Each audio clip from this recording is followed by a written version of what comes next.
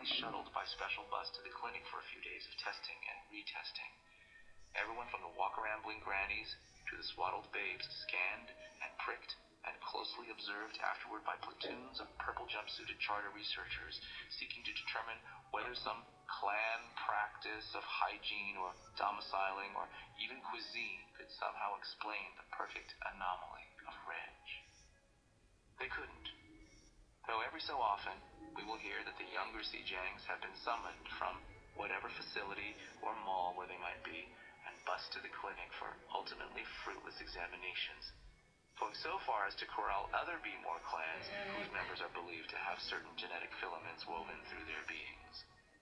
Word of this quickly spread, presumably to the negative, but now one hears that among those of Fans and Reg's age, in the midst of their prime marrying years, the more native-looking young B-Mores have become remarkably popular.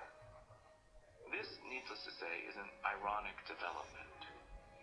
It is astounding that one could ever imagine that the dance clubs and tea rooms and game parlors would be dotted by young men who visited the ladies' salons to have their hair teased wildly a la Reg, or that there would be a companion run by both sexes or bronzers at the pharmacy, or that the prevailing style of outerwear would feature something called a hoodie, which some enterprising teen discovered in the vid archives and had his mother design in the county's factory and sold by the dozen.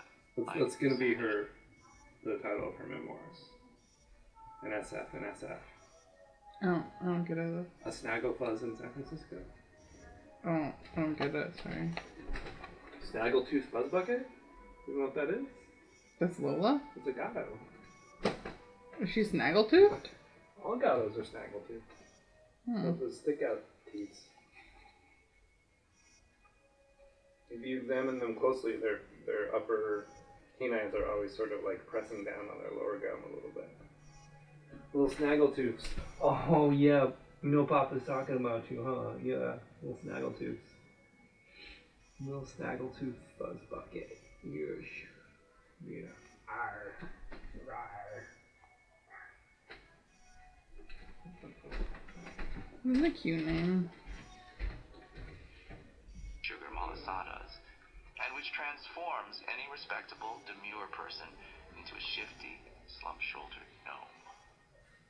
There was a time, not as long ago as one would like to think, when people of Reg's appearance would have been talked about openly, right in their faces, as if they didn't have eyes or ears.